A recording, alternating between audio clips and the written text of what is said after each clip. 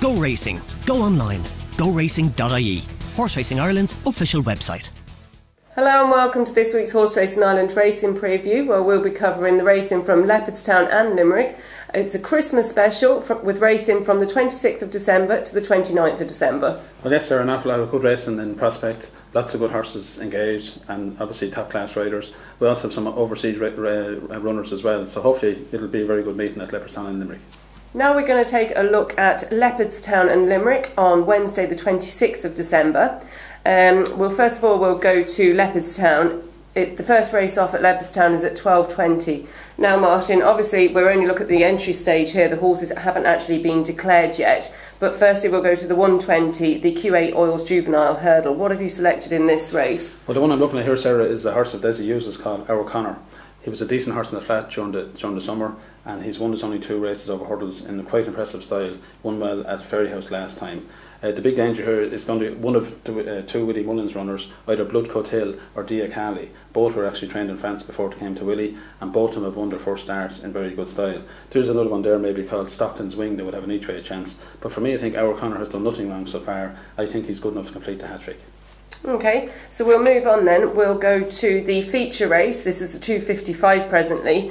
This is the Racing Post Novice Steeplechase. What caught your eye in this race then, Martin? Well, there's going to be a big clash here, Sarah, hopefully, between Arvika Legionnaire from Willie Mullins and the Jessica Harrington trained Oscar as well. Now, Arvika Legionnaire has been very impressive in winning both the steeplechases to date. He was particularly impressive when winning the Royal Bond Chase, the Drinmore Novice Chase at Ferryhouse earlier this month. He made all on that occasion, drops back to 2 miles here, and is the likely favourite. However, Oscar Wells was a very high class hurdler. He actually finished 6th in the Champion Hurdle last March, and he's done well over fence as well, although he did fall in one of those 3 chase runs he's had to date. He's won 2 of them very well. I think if his jumping holds up, he might be good enough to beat Arvika Legionnaire in what should be a tremendous clash between the 2 of them. Okay, so we'll move on then and we'll have a look at Limerick, also on the Wednesday. First race off at Limerick is at 12:35. Firstly, we'll take a look at the 1:40. This is the O'Kelly Brothers Contractors Hurdle. Is there anything that caught your eye in this race? Well, a very interesting contest, Sarah. Again, plenty of entries here, and we're not quite sure which one will go where. But of that, I think David Watchman has a horse called Page Boy, who's been doing quite well over hurdles. David Watchman doesn't normally train national hunt horses, so the fact he's kept him in training is significant. He could actually win this, although Chrissy Roach's Ballynacree could be dangerous as well. Gordon Elliott has Discoteca also entered. He's won 4 races already this year, so if he does turn up here, he will obviously have a chance as well. But for me, Page Boy certainly should go very close, I think. Okay, so then we're going to move on to the 2:10. This is currently the 2:10. The Greenmount Park Novice Chase. This is a Grade 2. This should be quite a competitive race. Well, yes, and obviously last year's winner here was Sour de Champs, so he's obviously turned out to be a top class horse in the meantime.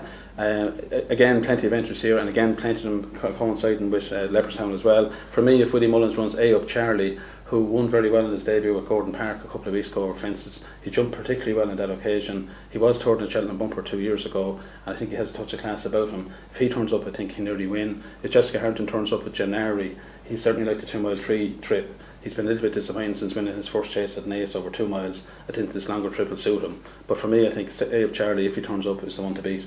Okay, so some really competitive racing then to look forward to on Wednesday the 26th of December. Okay, so then moving on to Leopardstown and Limerick on Thursday the 27th of December. Firstly, we'll go to Leopardstown. The first race off here is at 12:20. Now, once again, these are the entries we're taking a look at and not the declarations. So the first race we'll have a look at then is the Paddy Power Dial-A Bet Steeplechase. This is a Grade 1, Martin. Should be another competitive race at Leopardstown. Well, yes, and indeed, anyone who's gone to Leopardstown over the last few years would have backed Big Zeb in this race. He's won three times in the last 4 years here. Although he is 11 years of age now, he certainly retains plenty of his ability, and he should go close again. However, if Size in Europe turns up, he's ever actually ran at the Christmas Festival, but this year apparently Henry de Bomphead has said that this is probably his preferred target. If he does turn up, he looks a banker bet, has to be said. He will be a sharp price. He was unlucky to lose the champion chase at Cheltenham last March. He's won his 2 races quite well already this season in top class form, and for those big punters, they certainly won't leave Size in Europe behind here. Okay, so then we'll move on to the Paddy Power Future Champions Novice Hurdle, Grade 1. Some interesting contenders in this race, Ballinasloe and Bright New Dawn. Yeah, an absolute cracker race this one, Sarah. This really could be one of the races of the day. You have to look at Jessica Harrington's Jet Ski.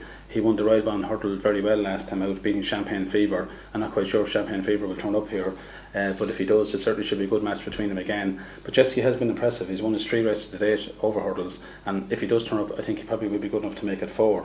However, Dermot Wells' Waheb is certainly a big rival here. He was a very good bumper horse 2 seasons ago, and he won his first hurdle at Fairyhouse there last month in very good style, so he could be a very dangerous player.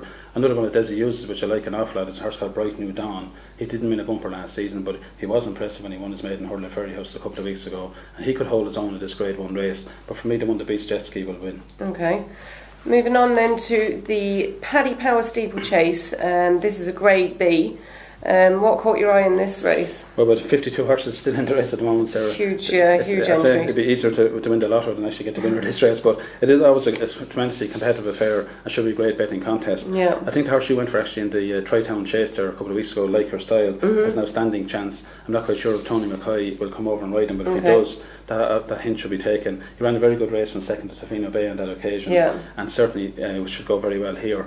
Raz de Marie has done well for Desi Hughes in recent times. He won the Cork Grand National and the Munster National, so this will be a unique hat-trick if he does it. He has gone up in the weights a fair bit, but is a very decent horse and should go close. Also, Glam Jerry of Colin Murphy's interesting one. He landed a big gamble here at Leopardstown last season at this meeting. He was run over hurdles of late and certainly should go well here. Another one I would have to mention is Ted Welch's Colbert Station. I thought he ran very well over hurdles last time out, and you know, he's a bit inexperienced over fences, but if he can handle the hurly-burly of 28 runners, I think he could be the one that I would back each way around 10 or 12 to 1.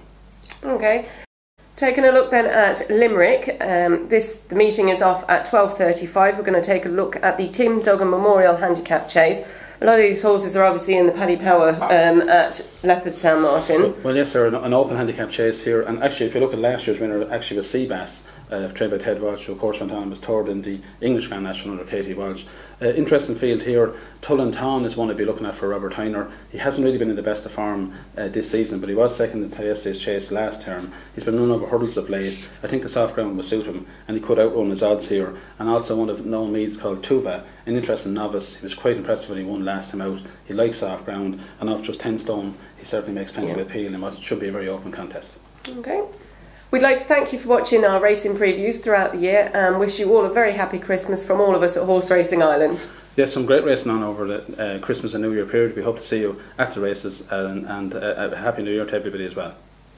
Yep, some really competitive racing to look forward to at Leopardstown and Limerick. If you'd like any more information on the racing over the Christmas period, visit our website goracing.ie. Thank you.